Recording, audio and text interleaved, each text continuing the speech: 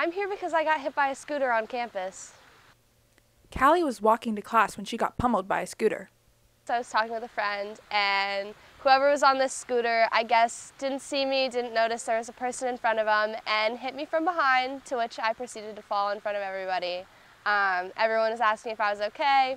He fell, his slides fell off, got up very chill, was like, "You okay?" I was like, didn't really know what to do, really frazzled, but just kind of nodded, and he scooted away.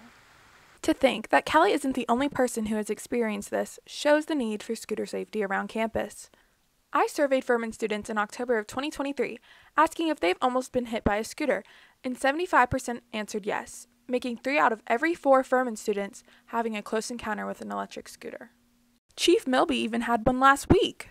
So I was walking on this bridge, probably Monday, and I heard this rumbling coming up behind me, scared the crap out of me. And then the scooter zoomed by. I was so pissed. Because of how often these occurrences happen, I asked Chief Milby what the electric scooter rules were and if there were any that needed emphasis.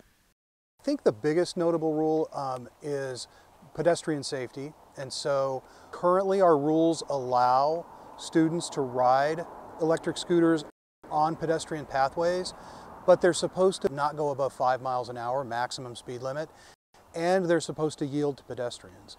And so I think that's one of the concerns of something that's really not happening. They're definitely exceeding 5 miles an hour.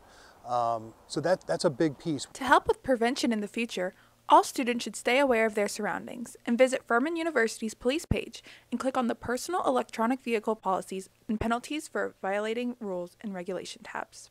And don't forget, ride responsibly and scoot safely.